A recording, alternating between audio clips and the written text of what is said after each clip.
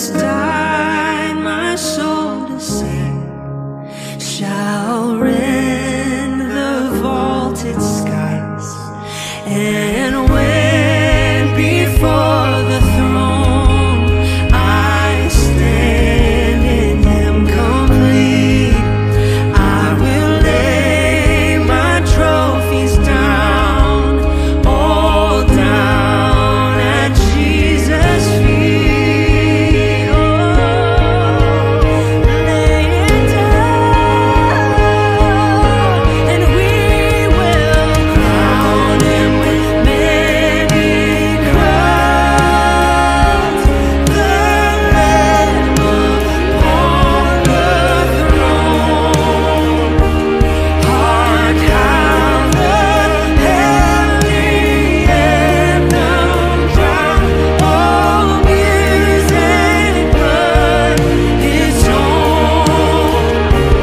Awake my soul, sing of Him who died for thee, and hail Him as the matchless King through all eternity.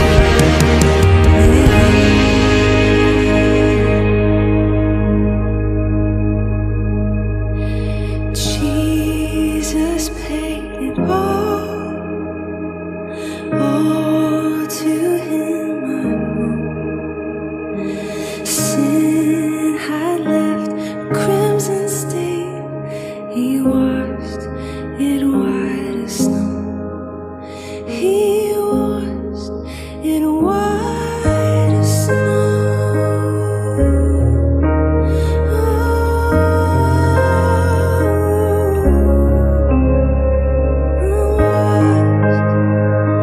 His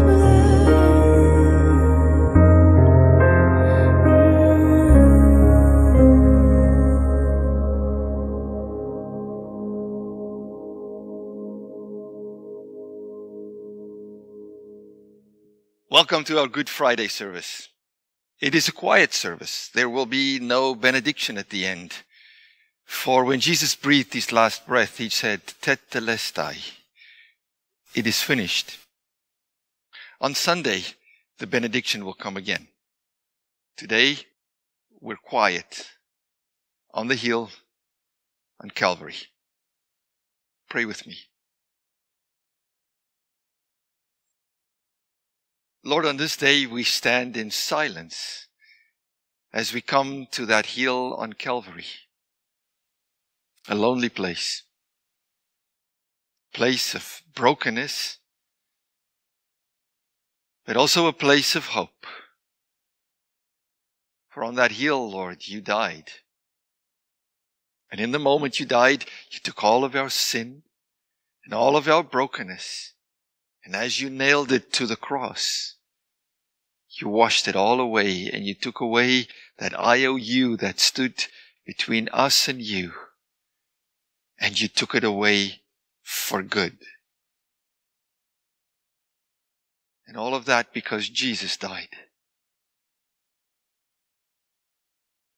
We stand before you, Lord Jesus, the King of Kings and the Lord of Lords, as we remember what you did. In your amazing and precious name we pray. Amen. I'd like to read with you from the Gospel of Mark, chapter 15, verses 33 to 37.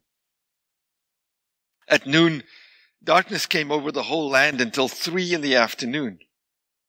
And at 3 p.m, Jesus cried out in a loud voice, Eloi, Eloi, lema sabachthani, which means, my God, why have you forsaken me? When some of those standing near heard this, they said, listen, he's calling Elijah. And someone ran and filled a sponge with wine vinegar, put it on a staff, and offered it to Jesus to drink. Now leave him alone. Let's see if Elijah comes to take him down, he said. And with a loud cry, Jesus breathed. his last.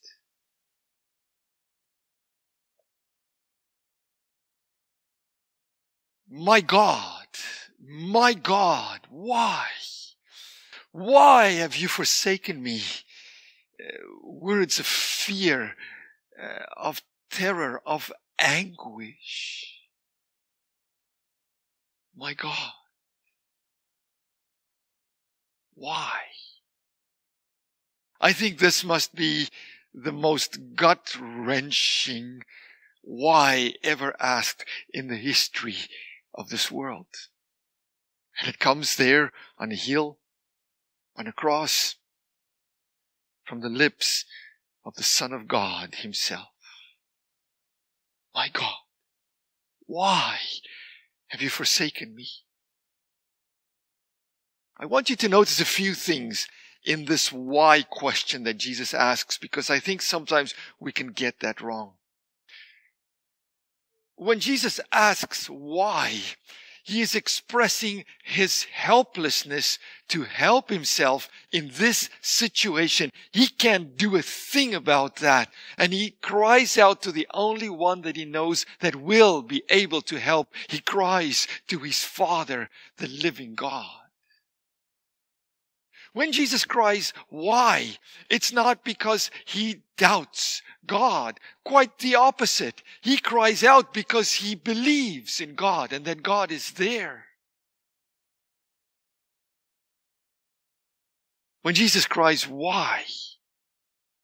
It's not a cry of unbelief in the power of God to help, in the power of God to set him free. When Jesus cries, help, and why? It is not a question of rejecting God. When Jesus cries, why? It is a cry of fear, of being isolated, away from the presence of God, away from the only one that can save him from this which is in front of him. It's a cry of fear of being taken away from the presence of the living God. But here's the thing. Did you notice that the why question is preceded by twice? My God. My God. In asking the why, Jesus, feeling isolated, forsaken by God, does not in that moment decide to turn his back on God, to walk away from God, and not to be with God anymore. Quite the opposite. He calls, my God, my God. My God, the one that I know who is always present in my life. My God, the one who has always cared for me. My God, the one who loves me compassionately and who sent his Son into this world for me, who sent me to come into this world. My God, help me, Father. My God, the one who saves, the one who cares, the one who is there.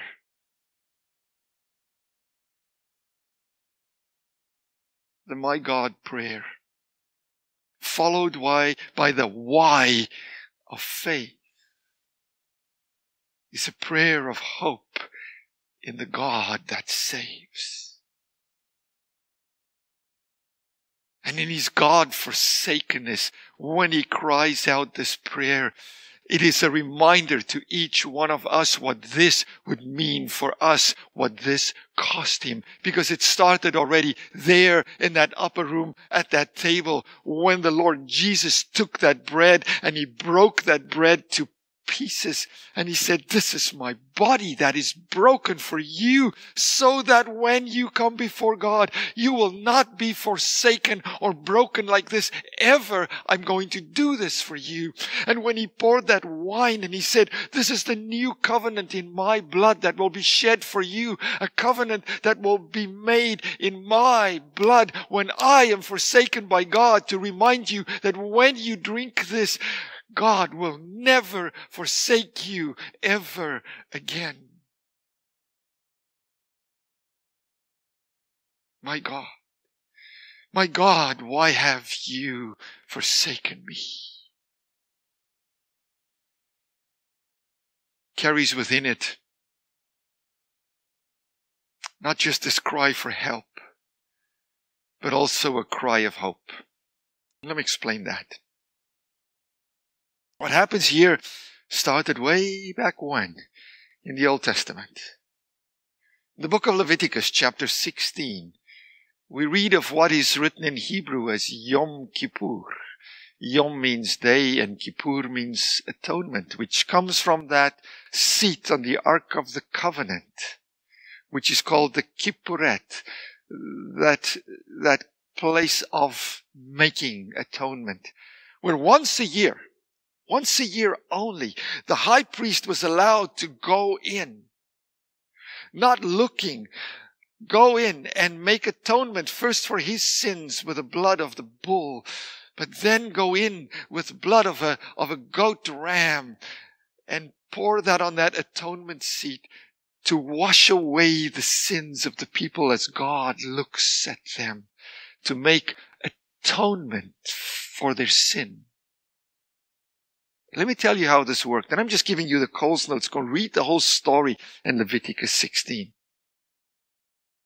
After he'd done atonement for his own sins, the high priest would come out and there would be 2 goat rams that would be brought to him that were without blemish, perfect rams. And then they would have lots and they would cast the lots. On the one lot it said, for the Lord. And on the other lot it says, for Azazel, or as we translate it, the scapegoat.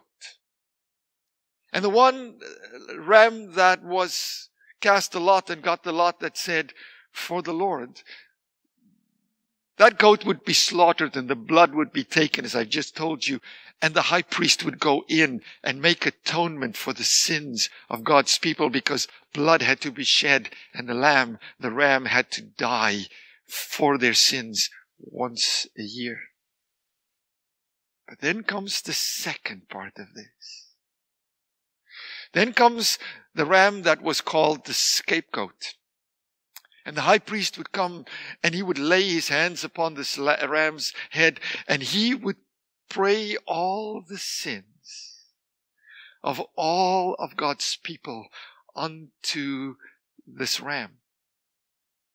And then someone was given the job to take this ram out to the farthest part of the wilderness.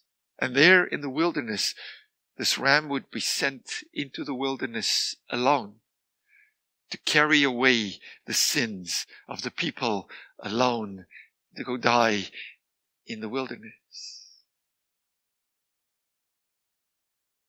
Go. Run, goat. Run. And the people are relieved. God is appeased. And the scapegoat is all alone carrying the sins of the people. And there, on that heel of the skull, the scapegoat of God would carry all of our sins. Every lie that was ever told, every promise that was ever broken, every dark deed that was done in darkness, every sin ever committed. On the unblemished scapegoat of God, alone, forsaken by people and forsaken by God.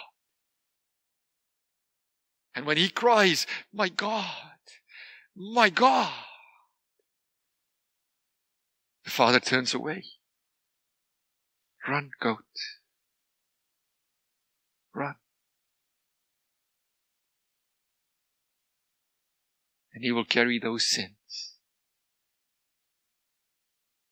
for you, me, alone in the wilderness. Run, goat. Run. But I said, this cry carries within it a cry of help, but also a cry of hope. Because here's the thing. In that moment when the Father just closes his ears and turns away from the Son, and the Father hears the cry of God's children who have been washed in the blood of that scapegoat, who have been redeemed through the life of that scapegoat of God. When God hears our cries and our pleas as he turns away from his Son and closes his ears, that's the moment when God turns to us and God opens his arms and God runs to his children. And in my mind's eye, I can see when we cry, my God, why? I can see the tears well in Jesus' eyes as he looks at us. And as he wipes that tear away, because he's been there. He's done that. He's cried that cry. But in that same moment, as he wipes those tears away with those nail-scarred hands, with the Father, he reaches out and he picks me up. Because you see, when he cried, why? He was forsaken, so that I now do not have to cry that. But I can say, my Father who is in heaven, hallowed, holy, gracious, loving, caring, listening is your name. Your kingdom come in my life. Your will be done also in the why moments. Here on earth as it is in heaven. My Father, give me today my daily bread. And help me to forgive those who have trespassed against me, as you have forgiven all my sins when the scapegoat cried, my God, my God. And lead me to places where I will not be tempted. Deliver me from the evil one who will cry and who will yell and who will try to turn me away from you. For yours is the kingdom. Yours is the power. And yours is the glory. Forever and ever. Amen.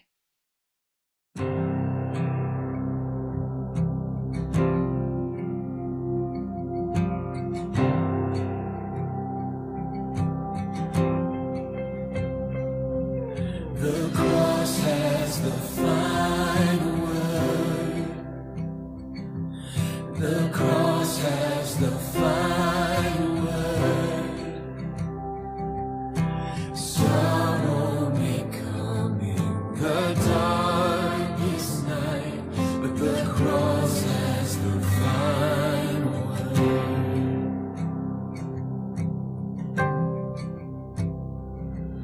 The cross has the final word. The cross